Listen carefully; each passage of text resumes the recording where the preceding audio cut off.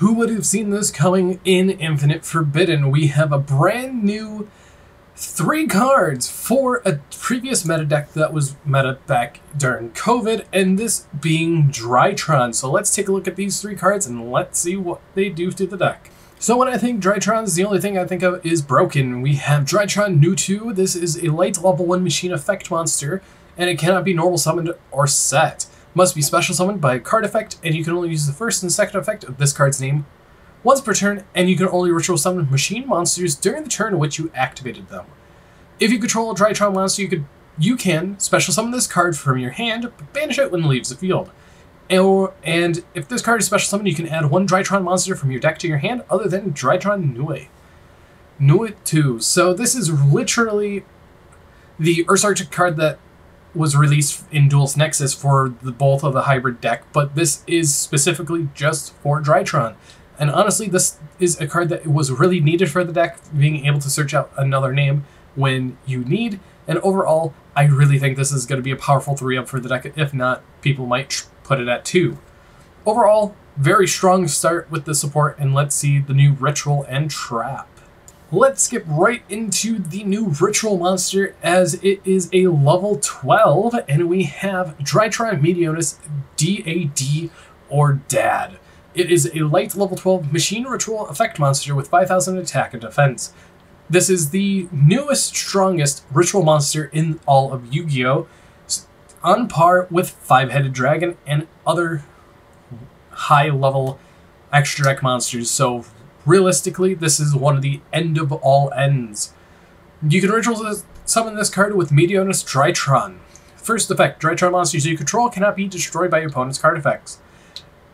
2. Up to twice per turn, when your opponent activates a monster effect, you can banish Drytron monsters from your graveyard whose combined attack are equal or higher than the monster's original attack, negate the activation, and if you do, destroy that card. Double Omni Negate, or Monster Negate, is very good, and if this Ritual Summon card is destroyed by your opponent, you can special summon 1 machine ritual monster with 4,000 attack from your deck. This is treated as a ritual summon.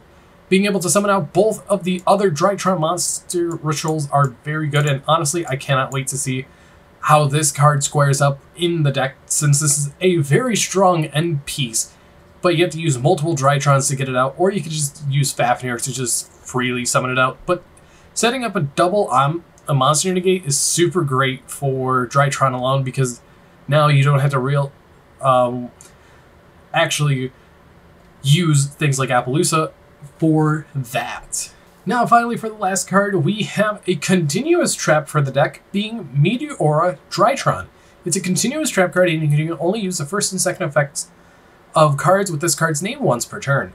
First effect is, if a Drytron card is banished, you contribute 1 Drytron monster you control, then target up to 2 of your banished Drytron cards, add them to your hand.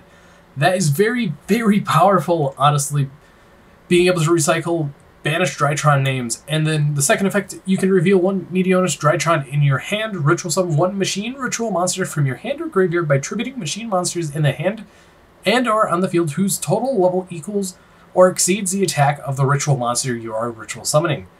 So just being able to ritual summon a machine from hand or grave is super powerful, so you can get out the new Meteonis DAD, or get out one of the other 2.